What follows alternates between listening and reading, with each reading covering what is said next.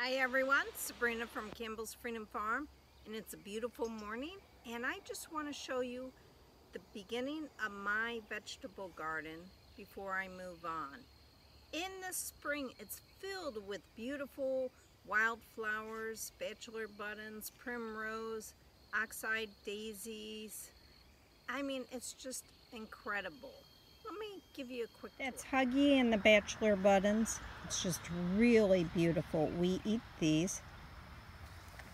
Bladderwort, which is actually needs help before it goes extinct. The primrose, which I let self-seed, and I sell a lot of the plants. And then by the time it's dry and warm enough, it's ready to put my garden in. So that's it on my vegetable garden. And we are going to plant vegetables today. But before that, oh, and there's my herb garden, which I have hundreds of herbs to go in. The garden we're going to put in today is not mine, it's Stefan's. He wanted his own vegetable garden so he could grow his green beans and his peppers and any other fun thing. And that way he could hand dig his swimming pool where his old garden used to be. So I'll let you know how that goes. But before I put in his peppers today, I need to do a borderline. Many reasons that's important. It defines a line where hopefully people don't go through. I'm still going to put a fence, but they're going to bring in the insects that I need for everybody's garden, and it'll help deter some of the ones that we don't want. So let me show you the first plant. The first plant we're putting in is the Stachys Hummelo. And do you remember, these are the ones that I divided early spring, and they look amazing. They even have a weed in there. Pull that out now.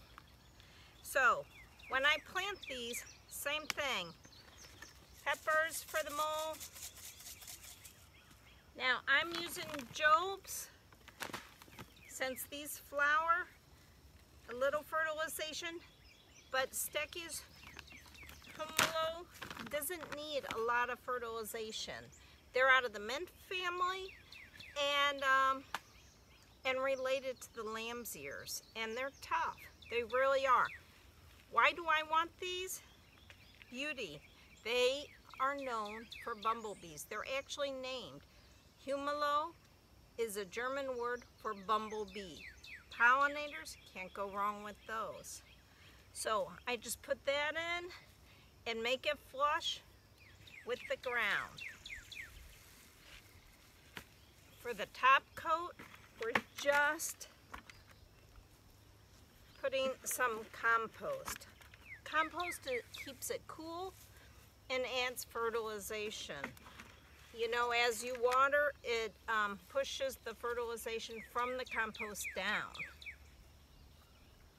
Okay, and that's it. Okay, this was the 2019 plant of the year. There's a reason, and you'll see it. It'll come back every year. It'll get thicker and produce more flowers. This year it got cut in half, thrown into this ground, and I don't know if it'll flower, but it's there. Let me show you the next one. All right, we had to move locations. It got super sunny and windy, so it goes back and forth. Storms are coming in, but I'm trying to get this in, so I need a shade break anyway. So the next two plants, well, before I do that, the Stachys Hummelo, I used a bag and 3/4. Each bag is 1 cubic feet, so 1 3/4 cubic feet to put the 12 in. They don't like a lot of attention, but, and I also put a pinch of Job's because it's great for flowering plants, and it does. And Our house, when it burned down, I mean, they came in with all this equipment. It looked like the ground went down 2 inches at least, or 3 inches. It's so compact, you can't even put a shovel in it. That's why we're tilling too, light till. But normally I do the lasagna effect. So the next 2 plants that we're putting in, you know how I feel about lamb's ears, anything with the silver foliage. And watch the video, it's about lamb's ears being the safest plant. It's a long time ago, but I planted them with the roses, which is stunning looking. Okay, what does this have to do with Stefan's garden? For one, it's beautiful, and I love that. It matches all our pots around the well house, so that's perfect. And it does some other stuff. It deters mosquitoes. Mosquitoes don't like this plant. I have enough mosquitoes on this farm with water.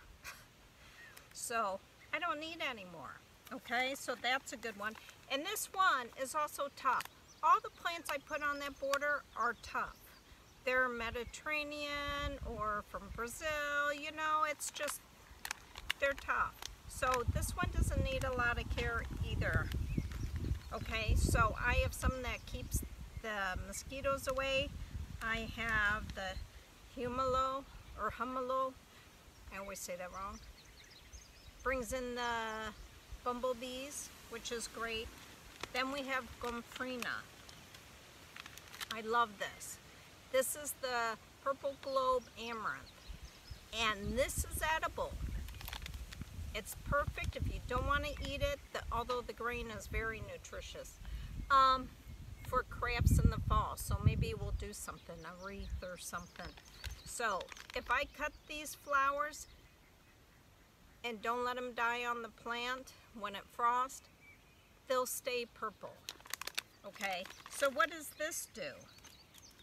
Something very important, because we're planting tomatoes and peppers and other stuff, corn maybe even. It keeps cutworms away.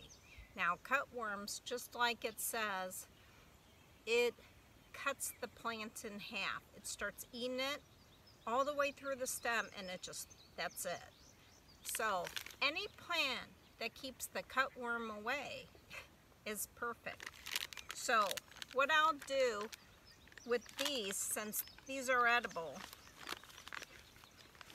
and it's just a small amount, I'm just going to take a hand of compost, put the red pepper in the hole, and I'm going to use Nature's Care because it's organic and we eat it, and that should help.